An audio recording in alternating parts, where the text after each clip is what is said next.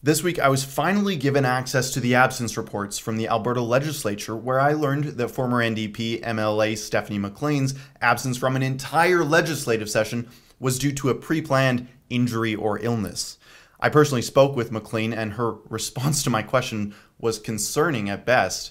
That's on today's episode of Meet Your Destroyers. We knew Steph missed months of work. It was obvious, but until now, we didn't know the reason for that. It sounds fishy, doesn't it? What's even more fishy is that McLean is alive and well, working at a law firm in Victoria, British Columbia. I know because I spoke with her on the phone at work. I recorded that, and I'm going to share it with you in a moment, but first, here's some background. So news broke on January 2nd, 2019 that McLean was resigning her seat.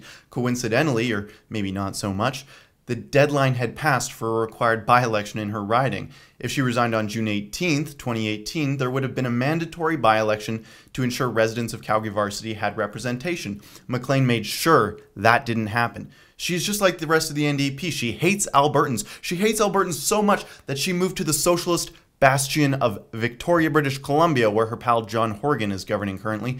I wonder how long it takes for her to run for the BC NDP.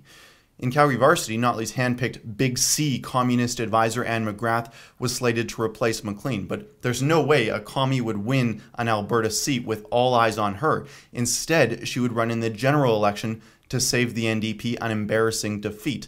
McLean pretended that she was just going to be an NDP MLA. She pretended that she was going to be an Albertan, for that matter. That's what I think anyways.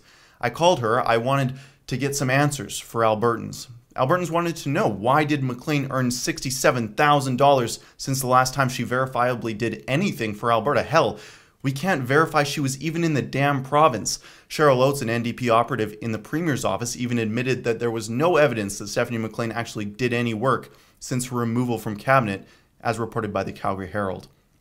NDP MLA Stephanie McLean pre-planned 2 months' worth of absences from the Alberta legislature, so I called her to ask her what kind of pre-planned illness she had. I called her twice. Her receptionist had me call back later.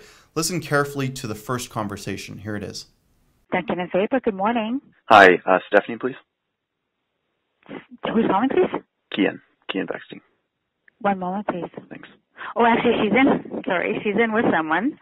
Oh, okay. I can call back later. It's fine. No rush. Okay. Thank you. Take care. Bye. Pretty normal, right? I thought so. So I called back in about half an hour, and McLean picked up this time.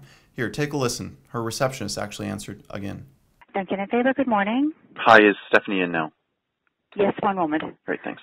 You'll just have to hold one moment. She's just gone outside of the door for a moment, okay? No problem. And your name again? Keean. Keean, one moment. Hello, Stephanie speaking.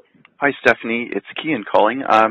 I was just wondering if you could tell me what the illness was or injury that you cited to the Speaker's office when you didn't show up for the last legislative session.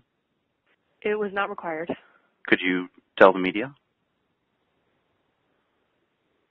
Albertans are just interested if you're going to repay the $67,000 that you earned without showing any evidence of work. Oh, I know. This is Rebel Media, right? Yes. Yeah. Yeah. Okay. Well, are you going to repay the $67,000? Please don't lie to the receptionist at my work. Thank you. I certainly didn't. Now, McLean accused me of lying, which I cannot stand. I don't lie. The NDP, well, they do, and you heard the evidence for yourself. I didn't misrepresent myself, and I gave them a 30-minute head start with my very unique first and last name. The only person playing games here is Stephanie McLean, and she's playing games with Alberta. Did you notice the tone of panic in her voice when she said, it wasn't required to submit a reason for her injury or illness? Sounds like she's hiding something to me. What do you think? For the Rebel.media, I'm Keean Bexte. Hey, thanks for watching.